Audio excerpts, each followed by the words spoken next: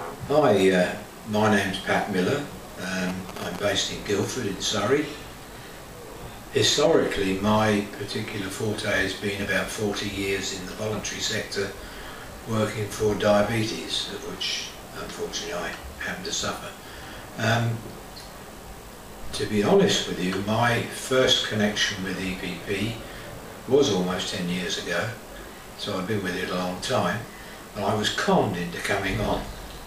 A lady by the name of Jane Church actually conned me into going on a course, and I'm the world's worst cynic, but I've got to admit, after the 6 weeks was up, I was a convert, and I've been doing the tutor training and taking courses ever since. What does it mean to me? Difficult thing to say. I get my satisfaction from it by seeing other people. Now, I don't necessarily relate to myself.